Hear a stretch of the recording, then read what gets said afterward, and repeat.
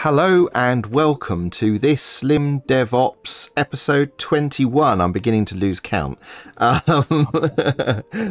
This was originally recorded live on twitch.tv/SlimDevOps on the 15th of October. If you're watching this after the fact on YouTube, then do consider coming over to Twitch and giving us a follow, and you can join in interactively. Today I'm joined by my colleague Josh. Hello Josh, how you doing? What's up, Martin? What do they say? Long time viewer, first time streamer. Glad to be here. Well, it's good to have you here. So could you just introduce yourself?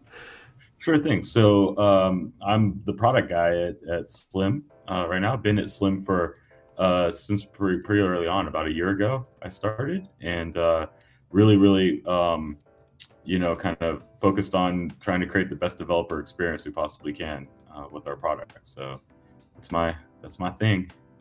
So yes, you are the product manager, right? Yeah.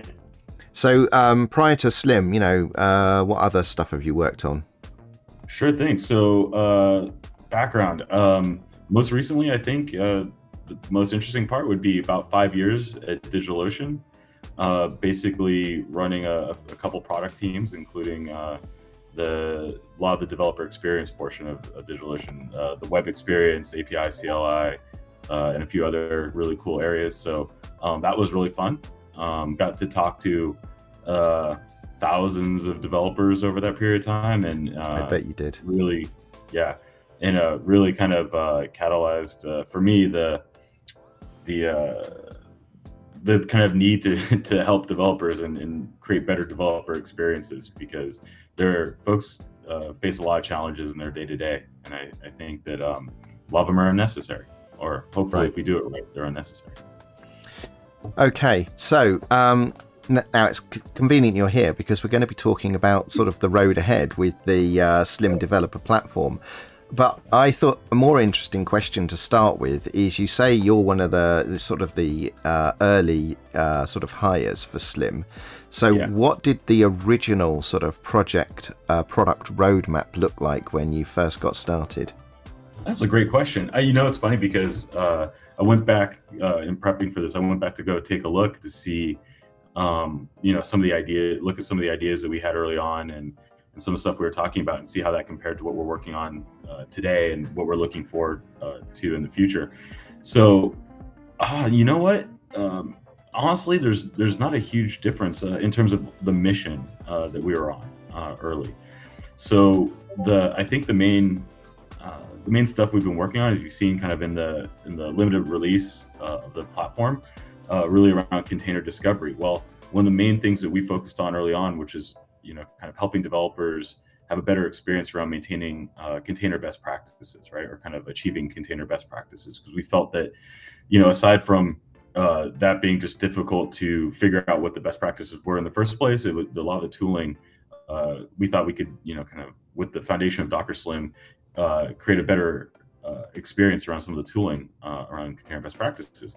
And so, as you see in the limited availability release that we did, one of the main things there is kind of fundamentally know what's inside your images, know what's inside your containers. Like, if you're going to bring something in from the public, or if you're working with images that are provided to you by your teams, fundamentally, like, having really good tools that help you understand what's actually happening there with a lot of visibility or transparency we thought was something that we could provide really quickly and would help a lot of developers, and that's what we've delivered, and that's what we're continuing to iterate on it. But that's what we've been focused on for something to give out to the community as a free to developers to use to help them. And I think that was one stage. From there, we really were looking at obviously tying into some of the stuff.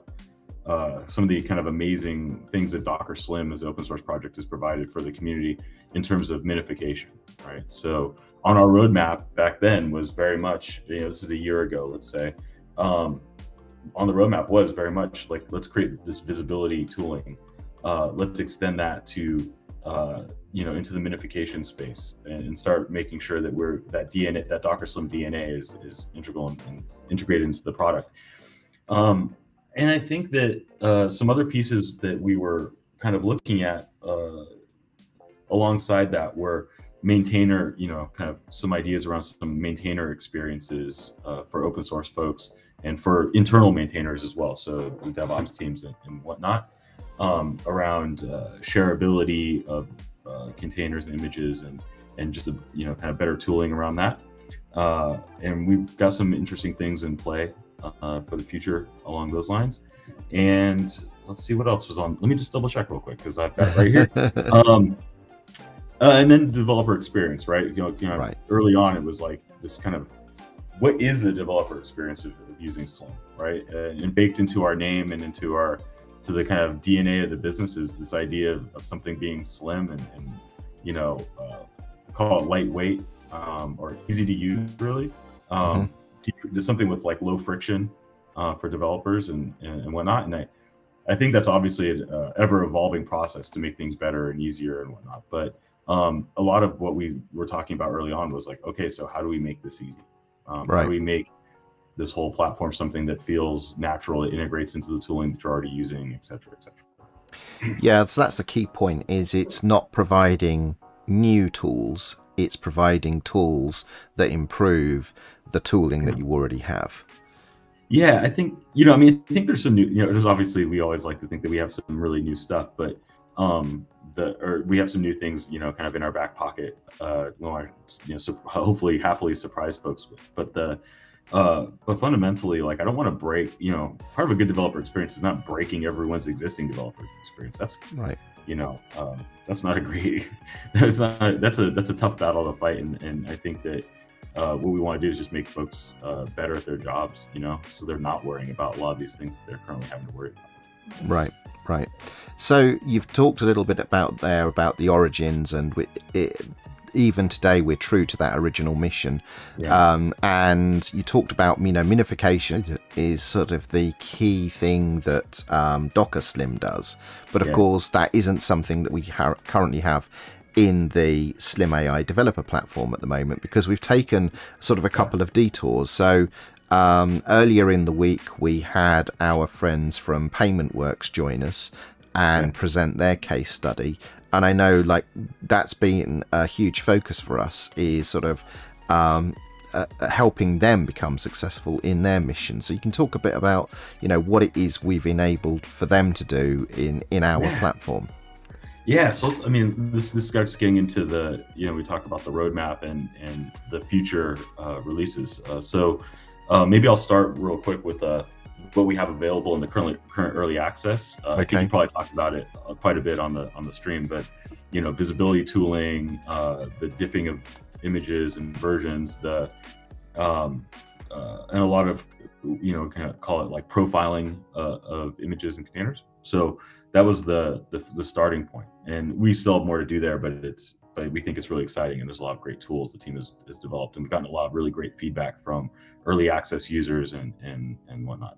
Alongside that work, we've also, as you mentioned, been working with design partners, and one of the main focuses for us on the product side with design partners is to make sure that we are not just building things that we think might be interesting, but actually building things that are solving real problems for developers, and in this case, developers at mid-sized startups who are facing kind of legitimate, real challenges with kind of moving into using containers and all of that. And so on the PaymentWorks use case, obviously they were interested in minification conceptually, but they weren't quite ready when we started talking to them for called this kind of some of the day two challenge, solving some of the day two challenges, like optimizing images.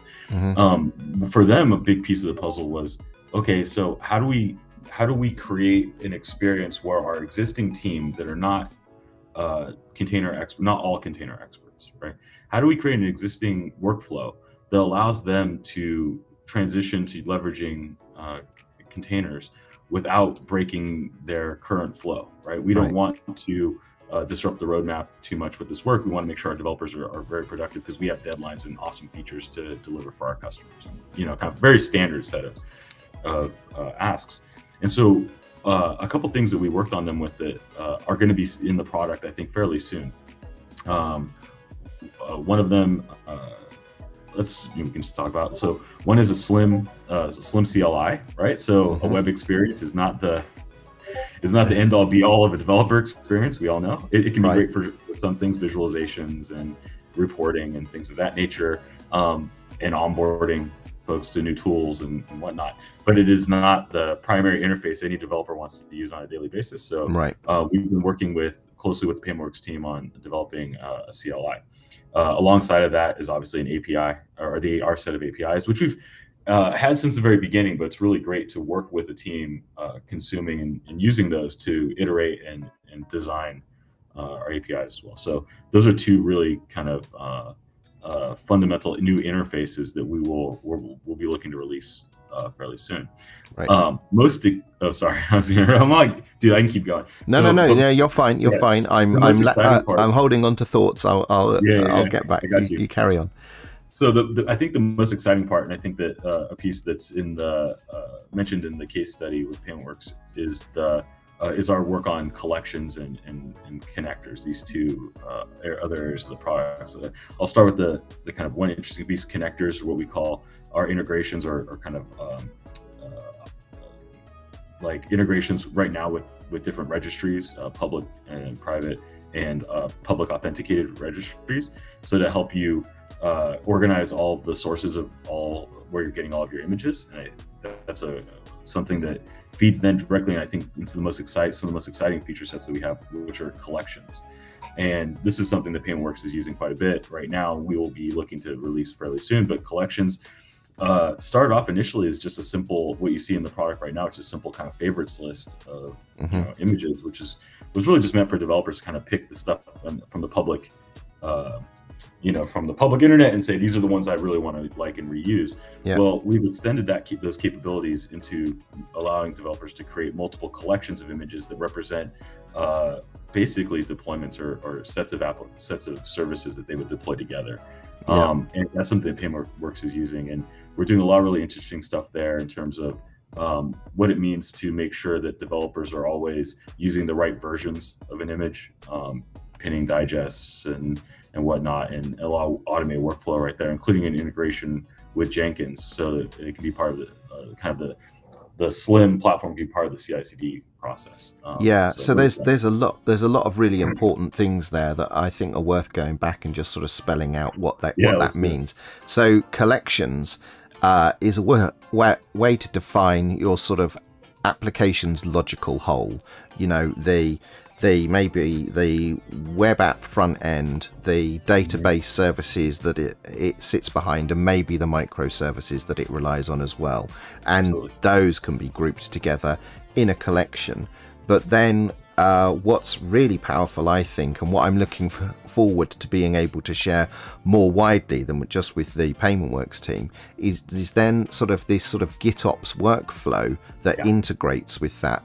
So you can use very familiar sort of, tagging mechanisms, and then the Slim developer platform will create sort of a semantically versioned Docker Compose manifest that represents that collection of containers that are intended to be deployed, together to represent a thing.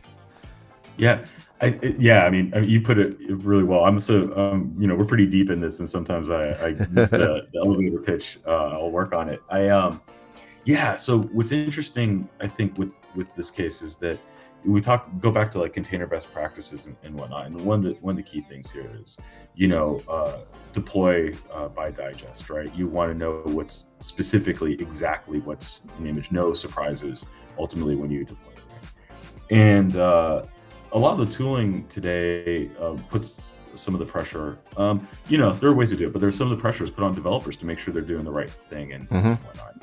And we felt that like there's one thing going back, to the Paymentworks use case, is like not to disrupt their developers and their workflows, was to look at what can we do to automate some of this to make sure that the best practices are maintained while their team can keep working the way they normally work, right? And so what we've added to collections is the ability to basically track versions of each image that are kind of built and used during the process, and pin different versions, so different by digest, so that you can, what's a really good example? So Martin ships some code, build process kicks off, it generates a new image. That image is best utilized with a handful of other services that work together with it. Maybe there's, for local development, maybe there's a database and, or whatever.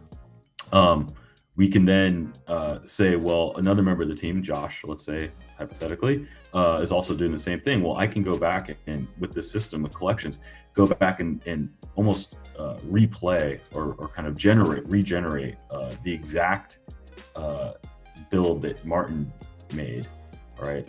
Based off that one, on that commit, and say, this is Martin, this is the one that Martin was using, and this is one that Josh deployed. And I think that and then report that back, through some of our visibility tooling, report that back to, in this case, GitHub, and say, hey, that commit generated this build with these artifacts, and this is very specific. And Paymentworks really likes that from not just a record keeping standpoint, but from the standpoint of helping reduce friction in troubleshooting and right.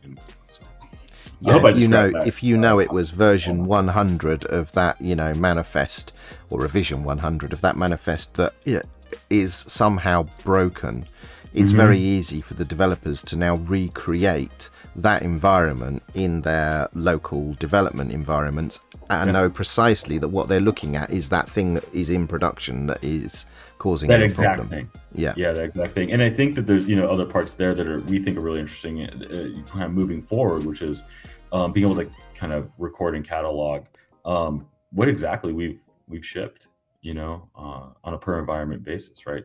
Ultimately to production, right? Like, what was it on October 15th that we put into production, right? At 11:24 Pacific time. Right? And I think something that we throw the term around quite a lot internally, and we talk about container best practices. And I know that, having worked as a developer, and I still have my hand in a number of projects, when you hear best practices as a developer, you immediately think, what is being put upon me this time? And you immediately get your heckles up and start to think, okay, what is the extra stuff I'm now responsible for today that I wasn't responsible for yesterday?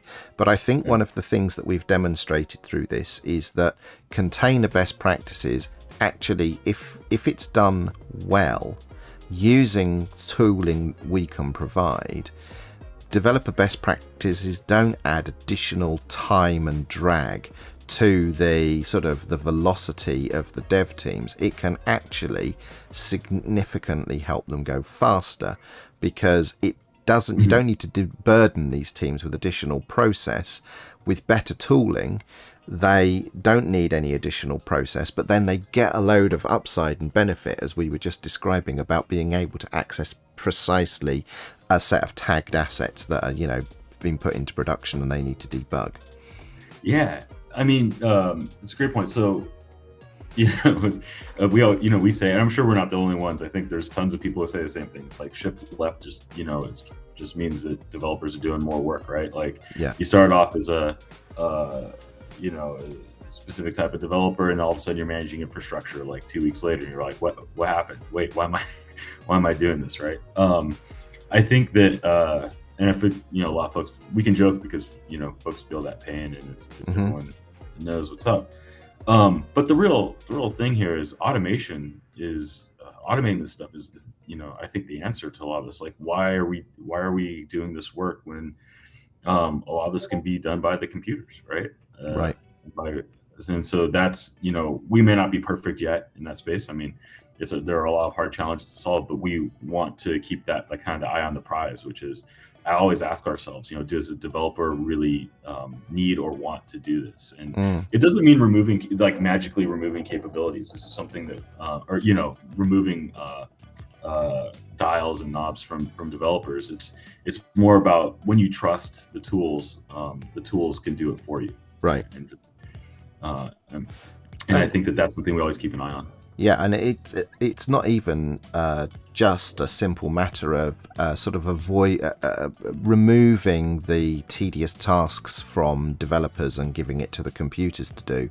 The other thing is that, you know, those businesses that are employing developers, they want them to get the maximum value out of their time and energy, and that's better spent on them creating new products and services rather than, you know, doing the job of that a computer could do.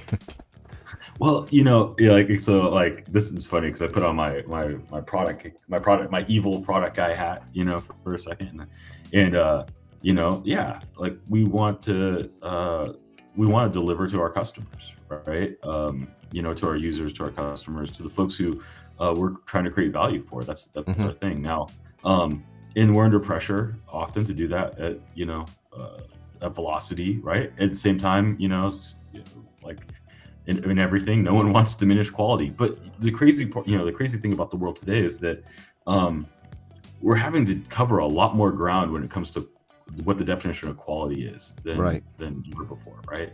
It's not just bug-free software. It's now in many cases we're accountable to, you know, kind of provide more information or cover more challenges with security and whatnot. We're, you know, that kind of definition of quality is the scope is increased significantly, right?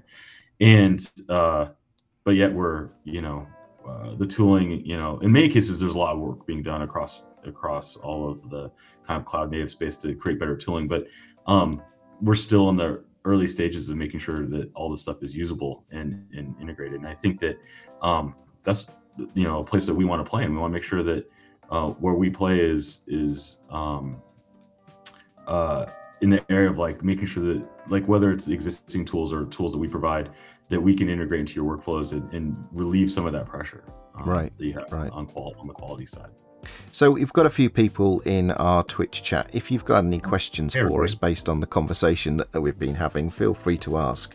But I suppose to wrap up, what are the features that are coming soon, TM, that you're most excited for? Soon. I love it. Yeah, I was debating whether or not I would just jump in here and start putting dates on things without talking to the team. As you know, we've been here at the conference and spent a lot of time at the booth and talking to a lot of developers and hearing a lot of really good, you know, like kind of amazing talks about kind of the future.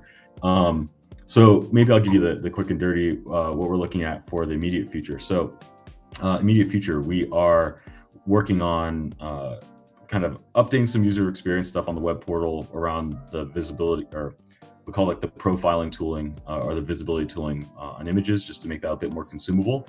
So that's kind of it's like in progress. Alongside of that, a really top priority for us is delivering on a great developer experience from minification in the cloud. So while you can do it with Docker Slim, and Docker Slim's, and you know, developers doing it every day, and it's kind of an amazing tool, we want to make sure that we can fulfill that promise in our cloud product. And so that's, I think, I mean, to be honest, I would say 70-80% of the team is dedicated to creating a great experience around that right now. Alongside those, like you said, with our design partners, kind of in parallel, we've been working with a select number of businesses to make sure that we're solving real challenges for them. Like PaymentWorks. So out of the PaymentWorks case study and design partnership, we're looking to release, like we mentioned earlier, that a lot of those collections features we were talking about, and the CLI and a number of those pieces. And we have a few things in the works with other design partners that I think will be coming pretty soon after that. So that's actually quite a bit for us. Minification, though, I would say, like, that's coming soon, or relatively soon. It's a lot of work. The developer experience is something we want to nail. So we're going to be iterating on it a bit, and we'd love, as we start to expose this stuff, we'd love to get more feedback from the community and from For sure. kind of our Yeah, early I access mean, users. Peter and I will be very quick to show everyone how to take advantage of those tools. So Eric has joined us in the chat. Eric goes by R Podcast because of his involvement in the R community. And he says he's particularly interested in future integrations and the metrics details obtained from examining containers with X-ray. So, for those that are not in the know, what is X-ray, and what what can you learn from X-ray? Well, right now, a lot. So actually, I don't know if this will answer Eric's question. What I like, we love Eric, and I want to make sure that we get we're able to answer kind of or solve some of his specific challenges, and I'd love to maybe talk to him later about some of the specific things he's looking for. But it did remind me. I'm sorry to avoid this. I'm not avoiding the question. One thing that we're working on, Martin, the hackathon. I don't know if you've ever talked about our internal hackathon on we have mentioned that there was one, but unfortunately I was on holiday that week. Oh, you were, yeah, you failed to contribute, my friend. Yeah, I didn't get to participate. Just very disappointing. But no, we had a lot of fun. And the thing is, one of the things that came out of the hackathon was some tooling for maintainers, or we think some stuff that could help maintainers of open source projects, and actually potentially even internal maintainers, around kind of exposing more of the details and insights that are in their images. So we have a really cool thing. I think I'm not entirely sure how close it is to being it's definitely demoable and super show-offable, but I'm not quite sure how close it is to being production ready or GA ready. That's going to help us surface insights about images, or help our maintainer friends surface information about their images, like in their repos and registries. So call it, I don't know, I want to like totally reveal everything, but like really badass badging with a lot of details and insights, and based off of X-ray and some additional stuff we're working on in the X-ray space. Yeah, so it's kind of like a quantitative quality metric that encompasses a whole raft of attributes from what we can learn from introspecting the container. And things that, like, being at the conference and talking to developers, and honestly stuff we've heard a lot for a long time, that folks are really security conscious. So things that we're thinking about are, how do we think about vulnerability detection and partnerships with the kind of amazing tooling that's out there today, helping folks do that. How do we look at kind of quantifying like giving a really at a glance view of kind of, is this image something I want to use, and is it, or are there things about it that I may need to take a second look at, and so fun stuff. I think that I actually am really excited. I almost forgot about it. I'm actually really excited by it, because I think that it's something that we can do for the community and for maintainers, to help maybe reduce some of the burden on writing like giant descriptions for how to use it and their images and stuff, and help them kind of communicate the kind of level of effort that they've put into creating quality images, right? Absolutely, yeah. I mean, I think projects like Linux Server IO, they already do a fantastic job of lacing their project profiles with lots of good information, and I think this is a way to sort of help augment and automate some of that to make an objective claim on the quality of the images that you're publishing. Yeah, and the thing is, right, like folks can, there are a lot of amazing teams out there in the world doing putting, like, to have dedicated maintainers are spending a lot of time doing a lot of work, but there's also a lot of folks out there doing amazing work that also have full-time jobs in other spaces and aren't able to kind of put everything they can into managing their projects, because it's really, really challenging. And so I'm like, hey, what can we have this great tooling. Discovering the right images to use is really important to our users. how do we help folks? What can we do to help folks, you know, kind of relieve some of that burden of being a maintainer a little bit. I'm just really excited by that because I think it's gonna be really fun. Well, thank you very much for joining me, Josh. We don't have any other questions at the moment, but that doesn't matter. If you're watching this after the fact and you think, oh, I've got a great question, then above my head is our URL. From there, you can join our Discord live chat or our discourse community, so short form and long form, and you can ask your questions there, and we will be more than happy to get back to you. Eric goes on to say that's the story. Sorry, self-serving. Yeah. Like anyone, check out our early access. If you want to give feedback on what we're delivering, check out our early access. Jump in. Yeah, there you go. Sorry, I got to do the podcast. Check it out because we're listening, we're paying attention, and we really want your feedback because we don't want to create things that are not useful for everybody.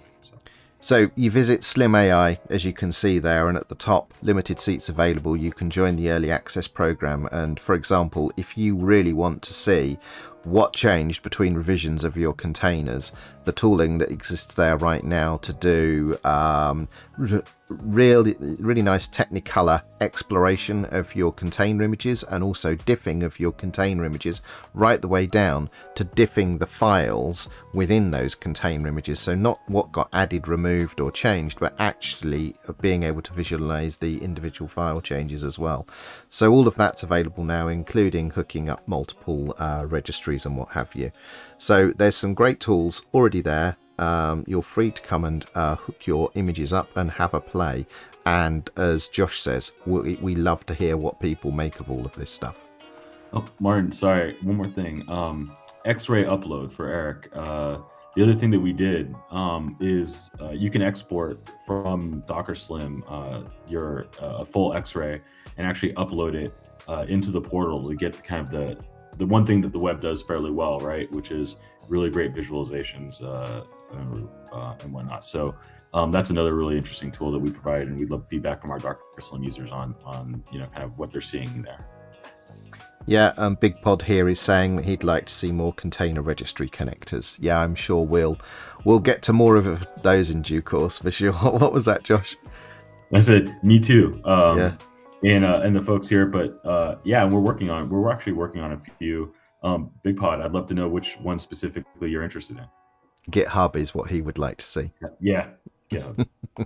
Absolutely. Right, well, thank you very much, everyone, for stopping by. It's lovely to see you. We will be, but what is it today? It's Friday. It's been a bit of a blur this week. So we will be back next week. We will definitely have one of our regularly scheduled SlimDevOps lives on Thursday next week.